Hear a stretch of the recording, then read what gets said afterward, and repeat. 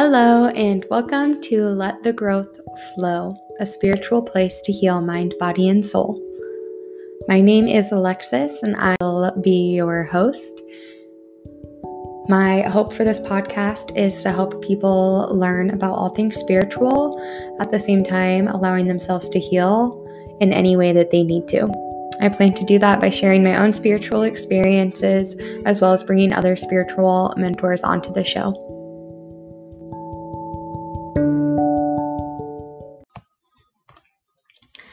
Hello. Welcome to another episode of Let the Growth Flow. So to start off today, I wanted to pull us all a card. I'm still pulling from Colette Baron-Reid's The Spirit Animal Oracle. So I'm just shuffling the cards now. I'm always asking, what does the collective need to know for their highest healing? Let's see. We have Sandpiper Spirit, be playful. Maybe some of us have been taking things way too seriously lately and not finding the joy and fun. Let's go ahead and see what the book says. Sandpipers are like cute little clowns, poking their beaks into the sand before darting off to chase the waves. The appearance of Sandpiper Spirit is a sign that now is a time to engage your playfulness. Whatever tasks you have before you, perform them with a lightness of being. Explore the familiar, discovering the new and the old. Who knows what treasures await you when you let yourself laugh and have fun? Sandpiper Spirit's happy and curious nature can help you to feel rejuvenated as you remember your ability to run and fly and dance playfully. I could not have asked for a better card for us today with the things I wanted to talk about. So Sandpiper Spirit is reminding you to be playful. Find the joy in the little things and be silly. Forget about what other people may be thinking of you, because honestly, they're probably not. You are probably more concerned with what others think than what others are actually thinking of you. That feels like something we needed to hear. So today, I wanted to talk about an experience from my childhood of seeing spirit, and then talk a little bit about self-love, self-worth, and enjoying seasons of rest. So to get started, I had this experience, I want to say I was in, maybe first grade. I was young. That's all I remember. But on the weekends, my parents would sleep in a little, and my brother and I were always up at let me rephrase. I was always up by 7 a.m. I've always been a morning person. And this morning I woke up, I wanted to play with my brother, I wanted to play with my parents, and everybody was still sleeping, and I was like the end of the world for me. I was pouting and crying, so I went to the backyard. We had a swing set, and I was swinging on the swing, just being dramatic and pouting, nobody wants to play with me. And I started hearing, I want you to imagine fists on a window banging. That's what I was hearing. And I was like, what the heck? So I looked up to my parents' bedroom. There was nobody there. I looked to my brother's. Nobody was there because they were both in their rooms, and both their rooms were facing the back of the house, which is where I was in the backyard. So I looked down to the other window that is there, which was an office, and there was two kids, one little boy, one little girl, wearing Newsy style clothes. Think of the musical The Newsies, those kind of clothes. And they were banging on the window. I just remember they looked so sad, but every time that they were banging on the window, I legit heard the thud. And I stopped and I stared, and I was freaking out, and I was so scared I just didn't want to look at it anymore. I ran inside. So logically thinking now, I'm why did I run inside to where I was seeing these people? But I darted straight to my parents' room, and I was banging on their door. I was somebody's in the house, somebody's in the house, somebody's in the house. And of course they're what? And they come down, and they're where? And I'm in the office. I saw two kids. And they went and checked in the office, and everywhere else in the house, and they're like, babe, nobody's here. Like, well, like we checked, like you must just be imagining things. And I was like, no, I saw it. Like I saw it. And I was like, they were banging on the window. I heard them every time. And they were like, nobody's here, sweetie. Like you must have just been imagining. And I know still to this day that I saw something, but basically that experience scared me so much when I was a child. I saw things earlier in life too, like even before then I would see stuff and still same thing, it was like chalked up to imagination. But that time really scared me for some reason. I think because the kids looked so sad and it was so real. Like the I just can still hear the banging on the window in my head. And I think I blocked out seeing spirit at that point on. So we're gonna fast forward to like present day. Like actually just last week I was walking and I was in a crosswalk, literally crossing like a main street.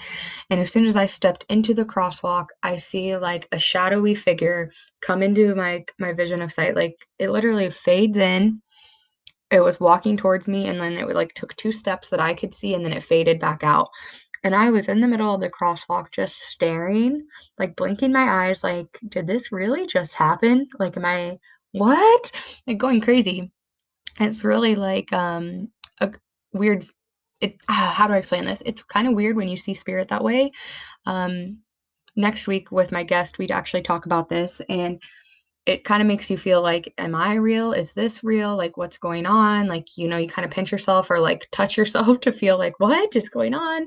Um, and I was like, oh my gosh, this is so crazy. I texted my fiance. I was like, I literally just saw spirit walking in the crosswalk and it was really crazy. I'm covered in chills telling you guys this story.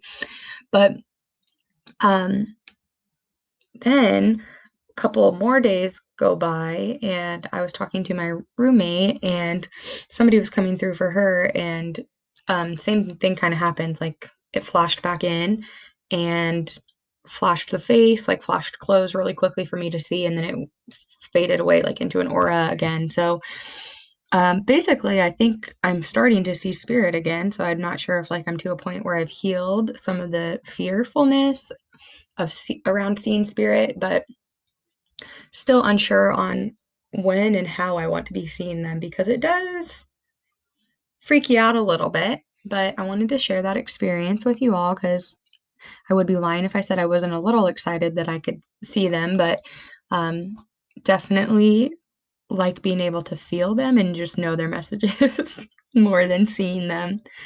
So that's crazy, but I will talk a little bit more about that in next week's episode with my guest.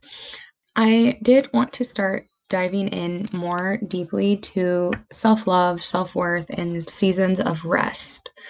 So, recently for myself, I have been realizing how much I go like, go, go, go, go, go, go, go. Like, I think back, and as soon as I was 11 years old, I could take like a babysitting course. I started babysitting, and since then, I've never really slowed down. Like, even in high school, I did all the things, like all the things that I think I humanly could. Like I was in way too many activities, but I loved them all. And so, whatever. And I still worked. Same thing throughout college. But I'm realizing how often we keep ourselves busy so that we don't have to feel. That's one thing. The other thing is we keep ourselves busy because the moment that we sit down to relax and enjoy some time off, we get this nagging feeling inside of us that we need to be doing more, that it's not okay that we're sitting here resting and relaxing. So instead of actually resting and relaxing, we're sitting there working ourselves up and trying to think of the next thing that we can do to make ourselves feel worthy. Something to think about. But I'm noticing, at least with the people in my life and myself, that there's a lot of seasons of rest coming up lately where it's like, okay, I have this unexpected couple days, this unexpected week or two where I don't have to work and I'm accounted for. Like I'm still getting paid or like I'm not getting anything docked from me. And it's like myself and the other people in my life are trying to go about figuring out what's the next move, what's the next step, what can I do, instead of just enjoying that time. So I made a post about this on Instagram the other day and just want to read this quote to you all. Do you have the patience to wait until your mud settles and the water is clear? Can you remain unmoving until the right action arises by itself? Your tire is flat and you can't get to work, and your first thought is, oh my God, I'm going to be late to work. Oh my God, this is going to be so much money. What am I going to do? How am I going to get this fixed? And you start spiraling. This is like a really surface level example. I feel like, like this is not something that you're in deep emotional turmoil about, because I feel like the more emotionally intense a situation is, the more we want to act right away. But do we have the patience to wait until those emotions, so to speak, settle? So let that wave of anxiety wash over your entire body of the, oh my gosh, I'm going to be late for work. This is going to be so much money. What can I do? Let it go. Let it happen. Let yourself feel those emotions, and then literally take a deep breath and think, okay, what can I do? It's hard not to want to respond right away. It's our natural humanness, I think, is something happens, we want to respond. But what if something happens and we don't respond? We don't act. We don't do. We don't move. We let it be. Is there something so wrong with letting things be? And do you have the patience to give yourself time to feel emotions, just yourself? Do you have the patience to figure out how you're truly feeling about something before you even speak it out loud and tell somebody else or look to somebody else for comfort or consolidation? Give yourself that time. And also remember that you're allowed to have feelings outside of your personality. You're allowed to have days where you're sad and you want to cry and you want to scream, or you maybe want to freaking punch the pillow on your bed. And that doesn't make you a sad, depressed, moody person. Our feelings are separate from our personality. But give yourself the time to feel, to figure it out outside of anybody else. How do you feel about any situation at any time? Give yourself that time. So recently, I got that quote, the letting your mud settle, from a book, and I might say this wrong, so let me make sure. It's really funny how this book came back into my life, but the book is Tao Te Ching by Stephen Mitchell. So believe it or not, somebody in college gave me this book, and it sat on my bookshelf, and I never read it. And then I think I even gave it away, or honestly, it's probably somewhere in storage right now because I just moved to California. But the family I nanny for, the father is really into mindfulness and meditation, and he gave me this book the other day because I was telling him how I'm learning to be okay with seasons of change, or excuse me, seasons of rest. And he said, oh my gosh, that reminds me of a quote in this book. And he got it and read me the quote that I read to you. Like, do you have the patience to let your mud settle and the water clear? And I'm like, this is so accurate for everything going on in my life right now. And I asked if I could borrow the book, and I strongly, strongly recommend it to everybody because I am only halfway through right now, but it's a very short book and you could probably read it in like 2 hours, but I am reading through very slowly, and then I want to reread it. Like, I'm sure I could just flip to a page and read you a part of it that's so powerful. Maybe I can read you the whole page with the quote about, do you have the patience to let your mud settle? Let me find it here. Okay. If anybody does read this book, it's on page 15. But the whole page says, the ancient masters were profound and subtle. Their wisdom was unfathomable. There is no way to describe it. All we can describe is their appearance. They were careful as someone crossing an iced-over stream, alert as a warrior in enemy territory. Courteous as a guest, fluid as melting ice, shapeable as a block of wood, receptive as a valley, clear as a glass of water. Do you have the patience to wait till your mud settles and the water is clear? Can you remain unmoving till the right action arises by itself? The master does not seek fulfillment, not seeking, not expecting. She is present and can welcome all things. I'm covered in chills. Like, I feel like this is exactly what I need to be sharing this week. And I just want to encourage you all to take a big step back from your life. And right now, like, it's super mainstream to be manifesting all the time. Like, what do you want? Name it. The universe has your back. And that's so true. But take a step back and realize how much you're wanting and longing and always craving the next thing instead of being present and grateful for what you already have. Because the key of manifesting is when you sit down and you're grateful for everything you have, you're so happy with everything you have, that is when you can invite more into your life. So until you can sit and be patient and be unmoving and be grateful, you're never going to invite more into your life because it doesn't come to you when you're seeking. So this is a really short, quick episode this week, but I really wanted to hop on and talk about these things and how important it is to rest and embrace the seasons of rest. What are you supposed to be figuring out for yourself, healing for yourself in these moments you're gifted time to sit and be with yourself? I'm going to leave you guys with that, and thank you so much for tuning in.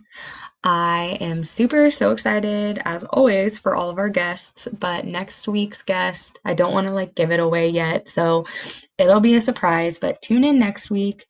I love you all. Happy healing, and as always, you can book any virtual medium readings, Reiki sessions, tarot card readings on my website, AlexisEastIntuitiveHealing.com. Give me a follow on Instagram at AlexisEastHealing. You can also find all of my services under my Instagram link. So thank you so much. Happy healing. See you all next week.